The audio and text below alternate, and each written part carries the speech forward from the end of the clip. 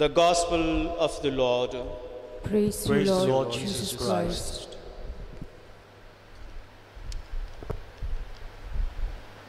Brothers and sisters in Jesus Christ, Mary is both a queen and a mother, but she is more of mother than queen. In very moment, Mary becomes a mother at the Annunciation, and she also becomes a queen. Gospel Luke chapter 1, verses from 32 and 33, the Archangel Gabriel tells Mary that a son will sit on the throne of his ancestor David, and that he will reign over the house of Jacob forever, and of his kingdom there will be no end. Since Jesus is a king, and since he is conceived in the womb of Mary, and since in Israel the mother of a king was always a queen, therefore Mary becomes a queen. It is not royal blood, but her motherly relationship with Jesus that makes Mary a queen. And since nothing is excluded from the realm of Christ the King, Mary is the queen of that same realm, that same kingdom, including both heaven and earth. Mary is that heavenly queen in the mysterious vision of the book of Revelation, chapter 12, verses from 1 to 3, in which appears a woman clothed with the sun, with the moon under her feet, and on her head a crown of 12 stars. Dear brothers and sisters, if we see the history of the Church, in the year 1955, Pope Pius XII designated to celebrate the queenship of Mary. Later, the Second Vatican Council declared to celebrate Mary, Queen of all saints, with this reason. Lumen Gentium, number 59, Mary was taken up, body and soul, into heavenly glory and exalted by Lord as Queen of the universe. God had immensely glorified Mother Mary. In heaven, she is mother, she is queen of angels and archangels, but on earth, she is the queen of patriarchs, prophets, apostles, martyrs, confessors, virgins, and saints.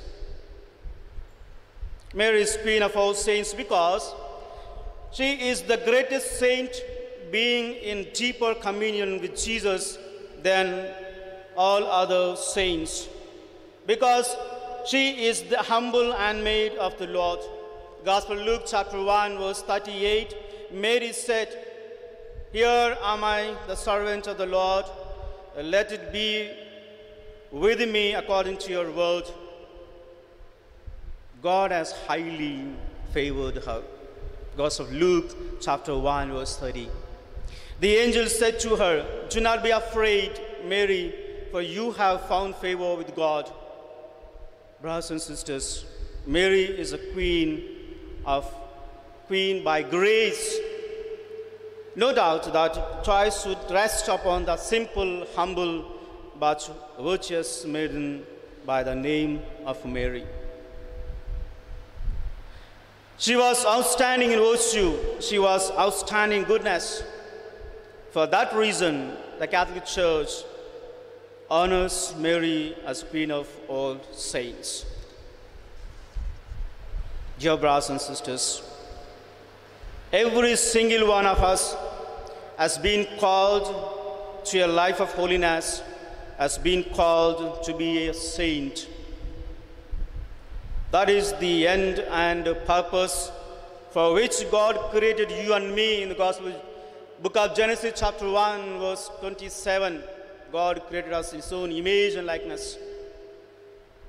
God has made us that we might know him, that we might love him, and that we might serve him in this world, in order to be happy with him forever in the world to come. That is why we are on this earth. If we fulfill that purpose, we will be saints. Dear brothers and sisters, but there was one who in the highest degree fulfilled that purpose. And that was our Blessed Mother. She knew God. She even lived mother and son. The Almighty poured into her mind and heart the knowledge of heavenly things. By prayer, by spiritual thought, Mary came to know God. Furthermore, Mary loved God. She not only loved him as a human being, as her own child, as her own flesh and blood, but Mary loved her child as God. She also loved the Heavenly Father. Likewise, she loved the Holy Spirit. And Mary served God. Not once did she refuse to do what God had asked of her, and what God had inspired her to perform. Her service of God was complete. It was lifelong. It was true and sincere. In that sense, Mary fulfilled in the highest way the purpose of life, to know, to love, and to serve God. Dear brothers and sisters, for that reason, she is called Queen of all saints. Queen of all those who tried in heroic ways to know God, to love God, and to serve God. We all call Mary the Queen of all saints for another reason. Every saint had certain virtues to a higher degree. Many of the saints had many virtues, but not one had all the virtues in a high degree. St. Francis of Assisi had the spirit of poverty, but it was not to be compared to the poverty or spirit of our Blessed Mother. Some saints were known for their purity, but Mary was purity personified. Others were outstanding for their obedience, but Mary was the obedient daughter of God in the highest way.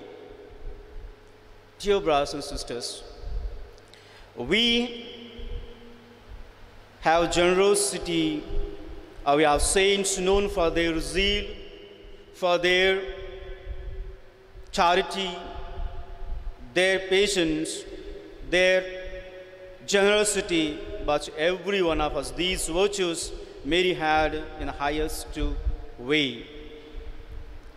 Hence we call her Queen of all saints. We go on say so many reasons to call Mary as Queen of all saints.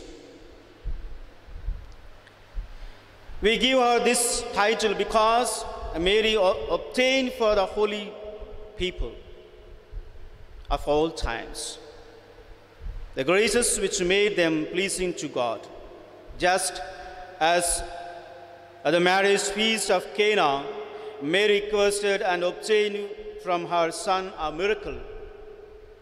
In dispensing his graces, Christ does so at the banquet. Legacy or inheritance and request of his Blessed Mother. We can call Mary the Queen of all saints in the sense that she obtained God's help for them to lead virtuous and pious lives. Mary is Queen of all those who enjoy the glory of heaven. There are different degrees in that glory. Some saints are greater than others. Mother of God stands out above them all. Let me quote Saint Bonaventure on this point. As the Blessed Virgin surpasses all saints in the grace of a virtuous life and merit, so she stands higher than all the elect in the grace of glory and reward. Yes, dear brothers and sisters, Mary is the Queen of those who have led saintly lives. She is the Queen of those who are leading saintly lives, and she is the Queen of those who are already crowned with the glory of heaven. First letter of St. Paul to the Corinthians, chapter 1, verse 2, St. Paul tells, those who are sanctified in Jesus Christ called the saints. Psalm 31, verse 23, the psalmist says, love the Lord, all you his saints. Psalm 37, verse 28, the psalmist says, God will not forsake his saints, they are preserved forever. So, dear brothers and sisters, we should pray to the Queen of all saints for the grace to remember that God has created us to live a life of holiness in this world and to become saints in heaven. God will give us enough grace to do this if only we have earnest desire for holiness, just as Mary did. Holiness does not consist in heroic deeds, actions, words, but in doing the will of God perfectly, loving God with all our hearts and our neighbor for God's sake, keeping our soul from sin and being united with God through prayer and the sacraments. We should pray to Mary to obtain for us the grace to imitate our holiness in this world and enjoy the vision of God and our presence for all eternity in heaven. Let us enthrone Mary as the Queen of our hearts. If Mary, truly the Queen of our hearts, then Christ will also reign as the King of our hearts.